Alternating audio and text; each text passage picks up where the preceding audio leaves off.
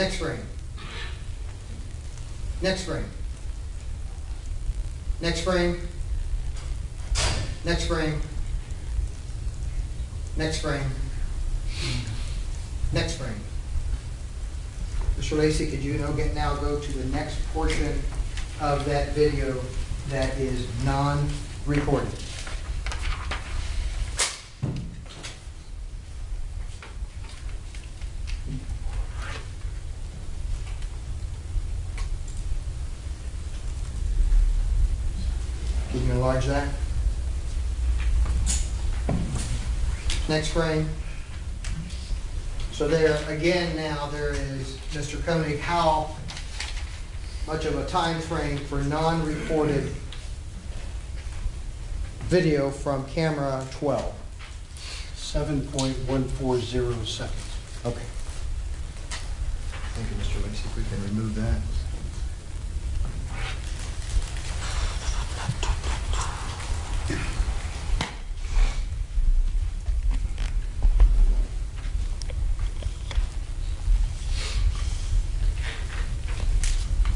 Can I see the,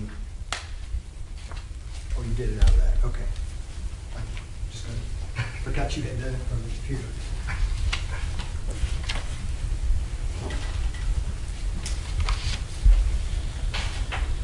Now, let's talk a little bit about bit frames and your time with the FBI, even before you got into the forensic section of the FBI. You were an FBI agent, correct?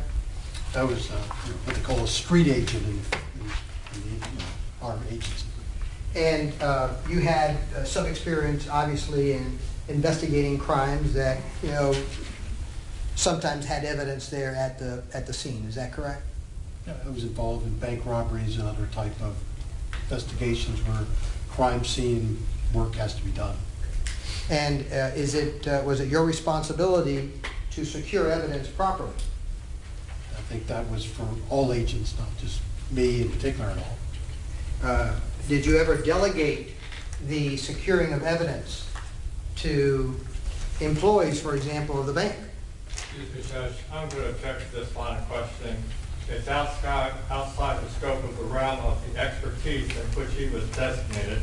He was designated as a specific expert, and throughout the entire discovery process, there's been no information, no inclination that we were going to go into what he did almost 40 years ago as an FBI agent, as a street agent. Everything that I've done up until this point, and I have been told, is that he is a video expert, and that's the limit of his testimony. So right now, if you're going to allow that, then we need a Richardson hearing, because that's where we're at this point. And so I'm going to object to the testimony. No, he's not testifying as an expert. You don't need to testify as an expert to talk about his time in law enforcement and securing evidence. That's not expert testimony. That's actually a layperson, officer opinion as to what he did in order to secure evidence properly, even 40 years ago. In fact, I'm delighted it's 40 years ago because those particular rules existed 40 years ago, and those same rules exist today. There's absolutely nothing in his CV to indicate the experience that we now want to go through. This is, and that's the problem, is, you know, you're led down the primrose path, and now I sit here in the middle of the courtroom and I'm hearing testimony that I had no idea would come out of this gentleman's mouth. Not from his CV, not from the deposition, not from anything. Can I approach the court and give the court defense exhibit number 28 that they have had from the very beginning of Mr. Koenig, which clearly says that between the years of 1970 and 1974, he was a special agent with the FBI, investigative responsibility in Atlanta and the Detroit divisions involving bank robberies, prison escapes, terrorism, and other violations of the federal law. Can I approach? So for him to come in here and now say that he had no notice of it is not being genuine to this court. I'm absolutely being genuine to the court. Was this subject of any deposition questions? Judge, you know, I can't remember, you know, back when he took his deposition, but certainly he had the CV. So if he chooses not to ask a question about someone's past, then he chooses not to ask a question about someone's past. I shouldn't have to spoon feed him and say, Mr. Martin, this is what I anticipate asking of this particular witness. That is not expert testimony. All right, then let's get to the other prong. For what purposes are you eliciting this testimony? Because what happened in this particular case, Your Honor, and you're going to be able to see it through their own witnesses as well, is that Detective Aaron Smith, who was in charge of the crime scene, allowed the Cobb Theater, instead of him having he had his entire cyber crimes unit there at the scene of the Cobb Theater. And so what does he do? Instead of getting those Cribersign detectives who testified and we deposed, who said, we were there to help and do that. We could have downloaded the hard drive. We could have imaged those hard drives. We could have done everything right then and there. Detective Aaron Smith decides that no, he is going to give it to some unknown body up in Alabama that is the Cobb Theater. And I think it's very relevant for this very experienced former FBI agent to be able to testify that that is a protocol that back 40 years ago was a huge no-no. You do not allow an independent private person to control the evidence. Just like if it was a kilo of cocaine, you don't give it to your neighbor and say, by the way, an officer, by the way, why don't you hold this for me until I come back next week to pick it up. It's no different from a kilo of cocaine as it is for a video and for a hard drive. And that's exactly what the government did in this case. That may or may not be true until you hear all the testimony. The bottom line is what Mr. Escobar just told you. He's offering him as an expert in how an investigation should take place and saying, believe me, because 40 years ago I walked the streets as an FBI agent, and that's expert testimony. However you want to couch it, because he's pitting that against the police officers in this particular case. And so therefore, it's beyond the expertise in which he was in fact qualified, and I object to it. Judge, I can tell you as an officer of the court, not only is he going to say that, but their own officers, their own detectives that were there at the scene, they're going to say it as well. All right, then let's keep it clean and let them say it. I will move on. He's been proffered as an expert in the video and the areas that he's in. Let's keep it at that. I will, Your Honor. Thank you. Mr. Koenig, I'm going to show you what's been marked as defense exhibit number 35. And ask you to please take a look at exhibit number 35 and tell me what that is. 35 is a video DVD, quarter speed, cam 11. These are enhanced, resized, 2x magnification. And again, is that a fair and accurate duplication of the information that you received from Q6, which is the Cobb Theater surveillance video in this case? Yes, sir. Your Honor, we would introduce at this point in time defense exhibit number 35, which will be, or accepts it, court introduced exhibit number 16. All right. And if I could just say, because I have to, I will. can't make out of it. It will otherwise be admitted.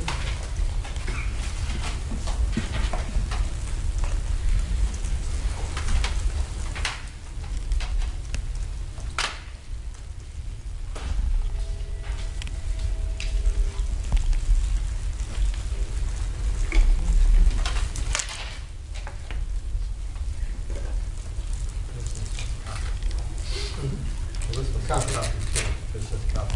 Yeah, that's it. Okay, yep. All right, so that's your number 35. That is introduced exhibit number 16. Admitted Mine number. mine is defense exhibit number 35. Got it.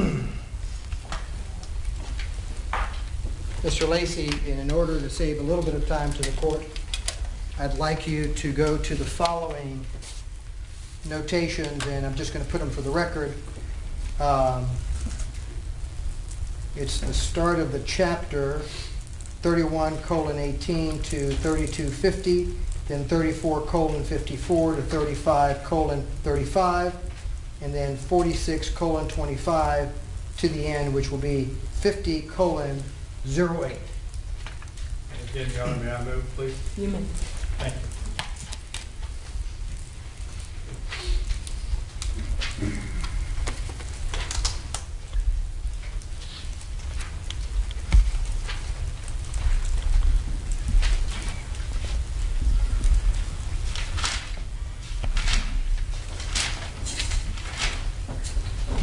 Yes, I'm sorry.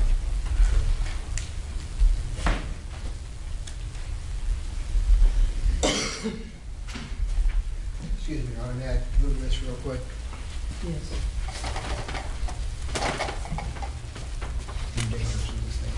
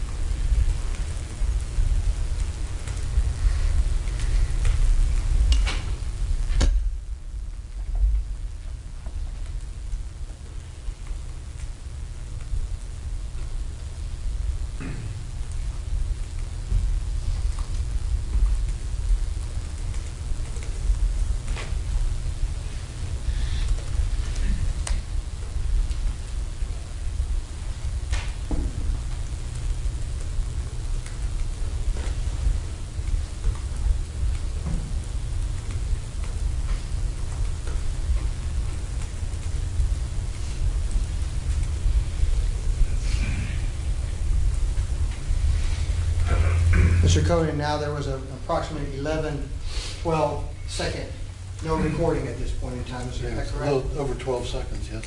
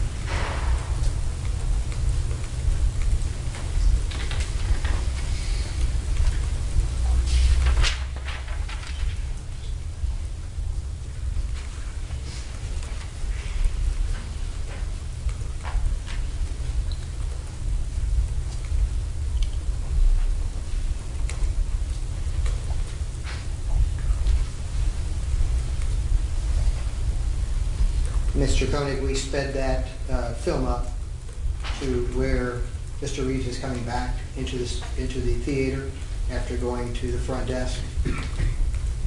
That's correct. From the timeline, you saw that. But it's still not film, it's a digital video. Sorry.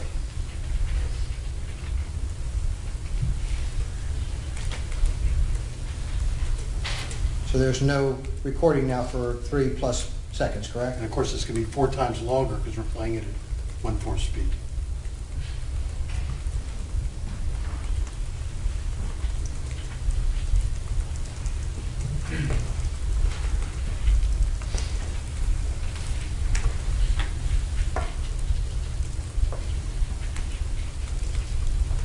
And now there's 7+ seconds again with no recording.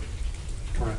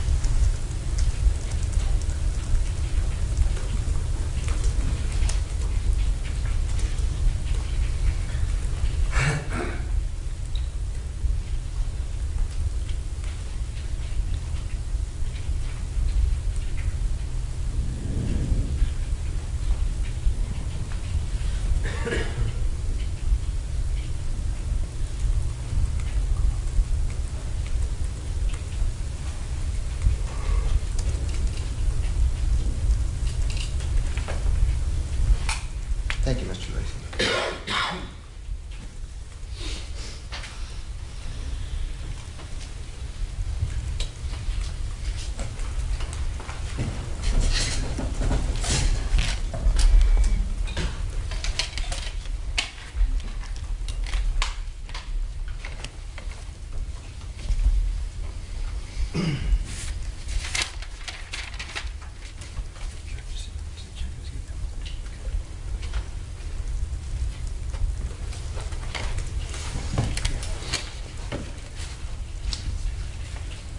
May I approach, Your Honor? You may. I'm going to show you what's been marked as defense exhibit number 32, 33, and 34. Ask you to take a look at those exhibits and see if those are variations of the imaging that you did, and enlargements and enhancements of the Q6 videos of the Cobb Theater. Yes, they're all video DVDs of Cam 11. 32 is unenhanced at the original image size, 320 by 240. 33 is enhanced, but still at 320 by 240. And 34 is direct, unenhanced in other words, and magnified twice or enlargement of 4 of the images. Okay. And do those fairly and accurately depict what you were able to enhance and enlarge from the Q6? Also, I didn't mention it's 1/4 speed, all of them. We would introduce as defense exhibit number 32. I'll show all these to you, Glenn. 33.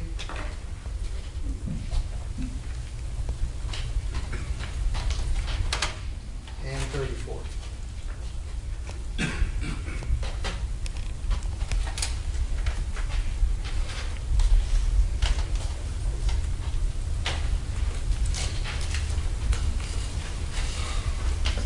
Seventeen, 18, and 19 now? It is 17. 17 is 34. 18 is defense 33. Sorry. 17, 18. And 32 is 19, 18, and 17.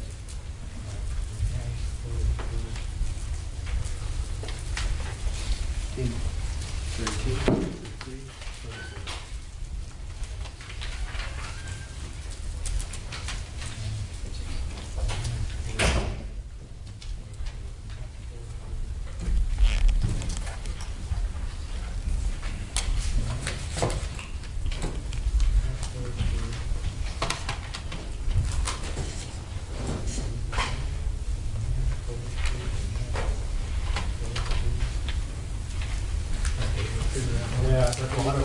While I'm doing my next, I'm going to show you what's been marked as defense exhibit number 25 and defense exhibit number 30. And ask you what those are.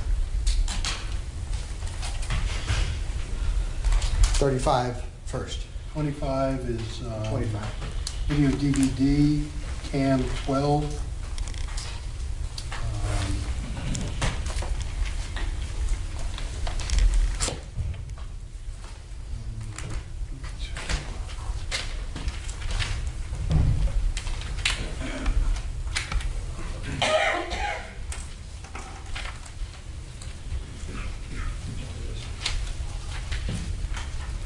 No, that's what I'm talking about right now.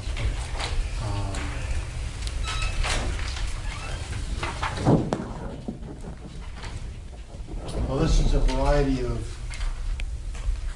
setups for Cam 12 that would have matched, same as for Courts Exhibit 11 that was for Cam 11. So this is kind of the same setup that was for that. Just different camera. Different camera. Yes. Okay. And again, with exhibit number 25, does that fairly and accurately depict the contents of Q6 as you enlarged it and enhanced it? Did you want to give me Exhibit 26? Is the second one? This is 30. Yeah, no, 30, 25, and then 30. We're not doing 20 Okay. right now. That comes next. 30 is a data DVD. It's bitmaps of areas featured in the loops that were on the Courts Exhibit 13. Okay.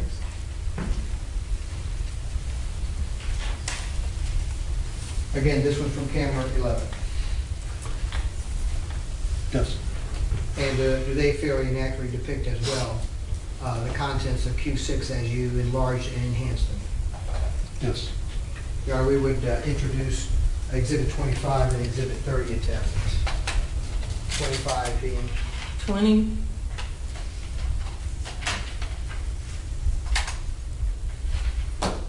21.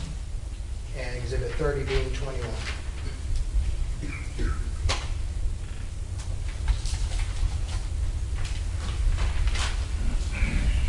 I'm gonna do it after, you're done, Okay. if I can't figure it out. Okay. Last exhibit. I'm going to show you what's been marked as exhibit number 26. What is exhibit number 26? These are bitmap images for the designated CAM 11, CAM 12 files on Q6. They were copied to a 1 terabyte hard drive. Now, those bitmaps there, do they have the black files in between them or not? There's no recording files, I should say.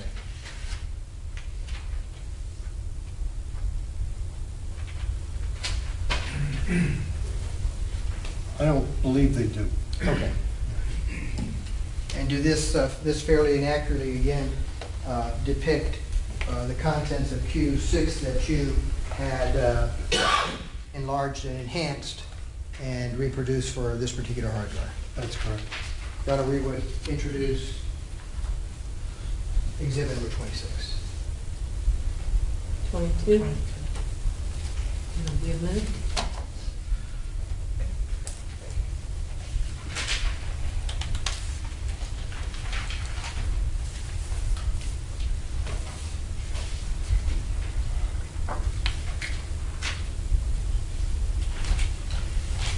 Now, let's talk about what you did, if anything, in an effort to try to determine the source of that white item that we saw in the videos that we've shown the court today.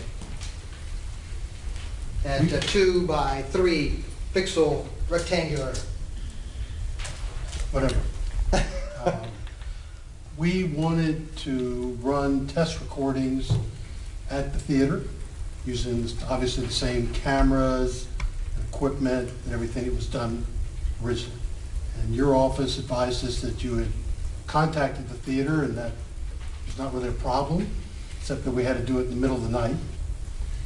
So we all went out there on, I think I have a July 28, 2015. And did we have with us the left shoe that Mr. Reeves was wearing on the date of this incident, as well as a replica of the phone and the black phone case of the iPhone that was Mr. Olson's phone? Yes, sir. And what were we going to do with those two items? What was the plan there at the Cobb Theater to do with those two items? Well, we pulled off images, prints, so we could see everything, know where they were in the theater, and then take, the items we have and turn them in every way we could think of, and all the areas we kind of see them on the screen, to determine if they could be one of those two items. So we figured it would take some hours to be able to do that, because there are obviously lots of ways you can turn things. And then we'd have to pull the information off the video system. So like I said, we got there very late at night and expected to probably be there till morning. What time, we talk about late at night, talk about real late at night? Yes. So we ultimately, I don't think any of us got any sleep that night. We were up. Even as it was, we were up all night. Okay.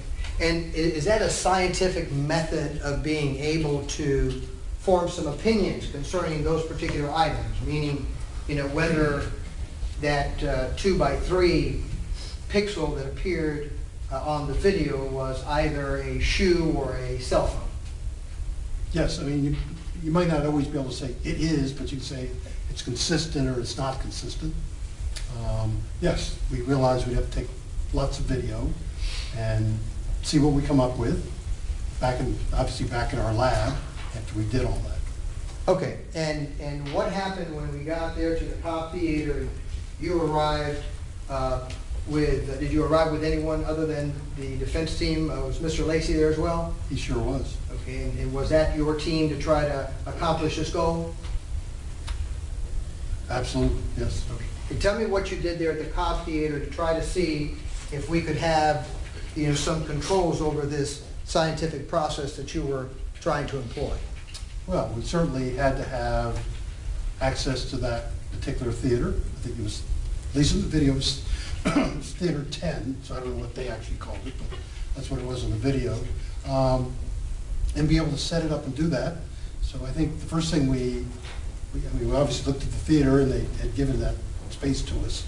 So we went up to this control room. It was not a very big room this all was in, and looked at it. And that's when we ran into a problem, because we looked at the screen, and getting the exact image was really important. So we knew where the seats ended, as you saw in the pictures.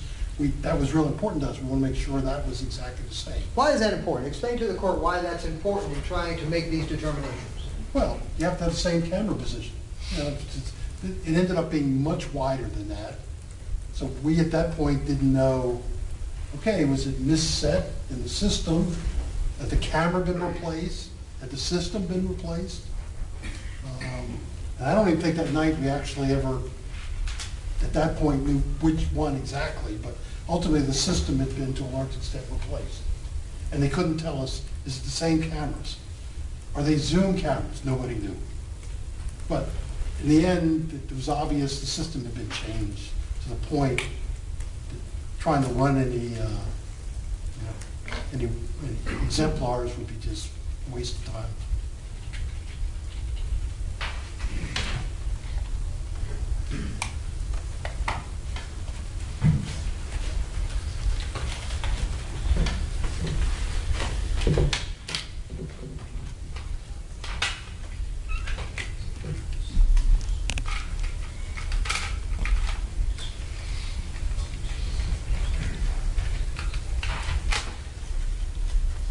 No further questions of this witness. I'll pass the witness.